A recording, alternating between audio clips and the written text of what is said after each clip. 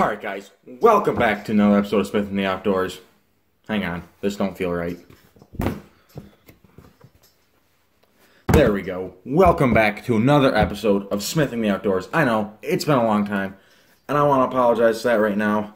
Hey, let me fix my head somewhat better. But it's been a long time since I've been gone, and I am so excited to be back. I've been absolutely busy with soccer and basketball every day of the week. I've pretty much been doing something, and then the one time I'm not, I'm absolutely exhausted because that just is a lot for a big kid like me. But I'm back because basketball's over.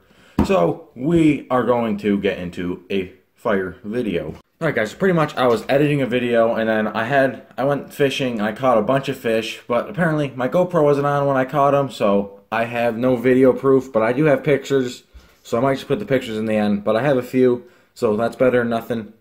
And it's been a long time, so I want to get something out there. There's going to be a lot more uploads coming in the future, and I can promise you guys that, so stay tuned. Alright, so pretty much how I was fishing, I had a little lipless crankbait. It was vicious. I actually got it from Lucky Tackle Box. It was just destroying the fish. It was so nice. And I was catching largies and smallies because I was just casting in the weeds, and I was bringing it back, and there was a little drop off, and that's where the fish would catch. I caught a decent one, but I caught a lot of small ones also. And then I was fishing, and then I lost it, and then I got really upset, and then I was like, nope, I'm done. So pretty much just quit fishing. Alright, kind of a weird video, but I hope you guys did enjoy it, and thank you so much for watching another episode of Smith in the Outdoors, and stay tuned for more awesome content. Alright guys, welcome back to another episode of Smith in the Outdoors, and we're catching toads today. Stay tuned.